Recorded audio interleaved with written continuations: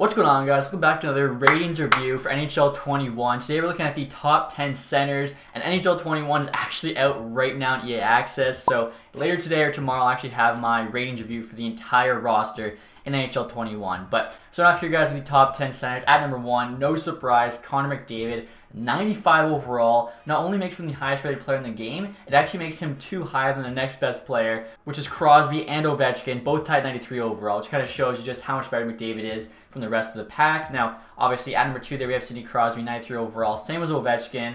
I think that's a pretty good rating for Crosby. I feel Ovechkin probably should be a 92. The guy number 3 on this list, McKinnon, who is a 92, I feel should be 93. If not 94, I think McKinnon's that good.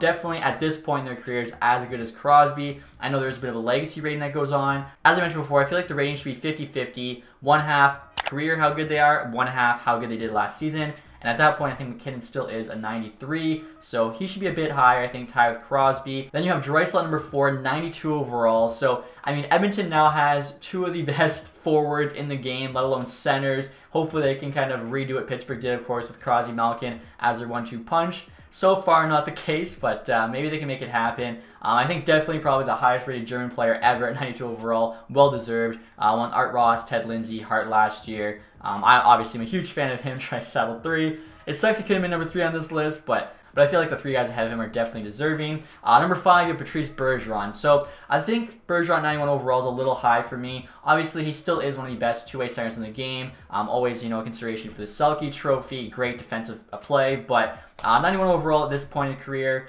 He's still putting up a decent amount of points. I think a 90 would be pretty fair for him. Then next time you have Jack Eichel, 91 overall. I really like Jack Eichel. And I think last year he was actually a bit underrated. I forget what they had him, like a high 80. Then he's kind of slowly went up during the year. Thing is, I don't know. I think Eichel's rating is a bit high when compared to the other players. Like 1 less than Draisaitl. I don't know about that. And then you look at the other guys. I'm not going to mention yet who's higher than. I think so. Based on that, I think Eichel should probably be a 90. Malkin there, 91. Malkin's still a very good player. Again, this is probably more heavily on his career than last season, although last season he was pretty good too. So Malkin, honestly, 91, I don't mind.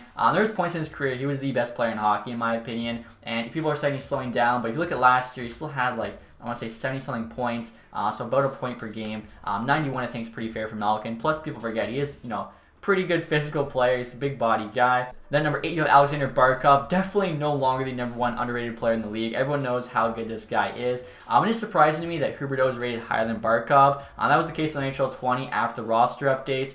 It's still the case now in NHL 21.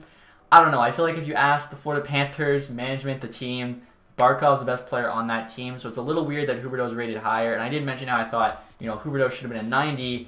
Barkov at 90, I think, pretty fair. If anything, make him a 91. I think he's that good, but 90 is probably an okay rating. I think you have Steven Stamkos at number 9, 90 overall. Yes, he only played 1 playoff game, but the 1 shot he took, he scored, won a Stanley Cup. During the regular season, he was one of the best players this year, averaged over a point per game. When he's healthy, he is still a top 10 center in my opinion. So 90 overall for Stamkos, I think is a fair rating. Now, number 10, Leafs fans aren't going to like this one. Austin Matthews, also a 90 overall. So you got Barkov, Stammer, Matthews all tied there. I'm curious if there's any other 90 overalls that, are number 11, number 12, not quite making the list.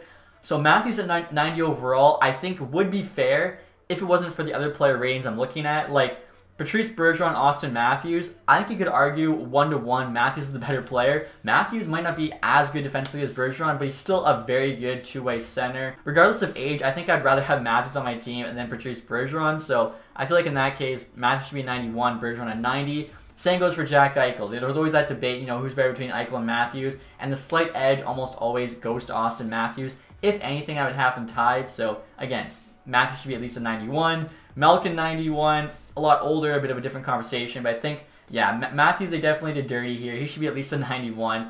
He was on the cover again this year. He'd probably be like a 92, tied with McKinnon and Draisaitl. So overall, not a bad list. Again, I said it for the left wingers, being a little bit nitpicky, but definitely some things I would change. Nowhere near as bad as the defense list or the goaltending list. I am curious to see where some guys are that aren't on this list. Guys like Peterson, I feel has to be at least an 89. Braden Point better be at least an 89. Both those guys honestly could be 90s. Scheifele's another guy who should be at least an 89, maybe a 90. Those are kind of just some guys I think could be pushed onto this list.